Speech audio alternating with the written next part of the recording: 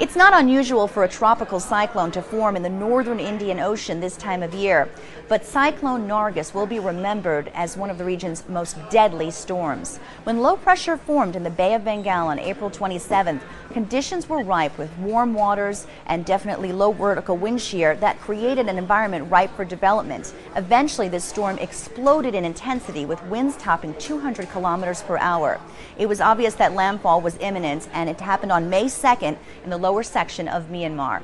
Topography around this region was key to why we saw so much death and devastation. Storm surge, the leading killer in cyclones and hurricanes around the world, really unfortunately set itself up for disaster. Take a look at the reason why. On Google Earth, you can see numerous inlets through this Irrawaddy Delta region. As the water pulled in, it really had no place to go but pile high. Over 600 millimeters of rain in this area. Another factor was a shallow continental shelf, meaning the land beneath the sea was shallow. So, unfortunately, that allows the storm surge to really build.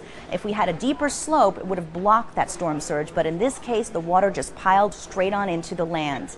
And this is a region that's quite populated. Take a look at this. You're talking about people per square kilometer. Over 1,000 people per square kilometer live in this delta region. That's illustrated here by the darker colors you see on this graphic. So the path went right through a very populated region, and the results are just devastating. Take a look at this picture back in March of 2004 for southern Myanmar, and then see what it looks like now.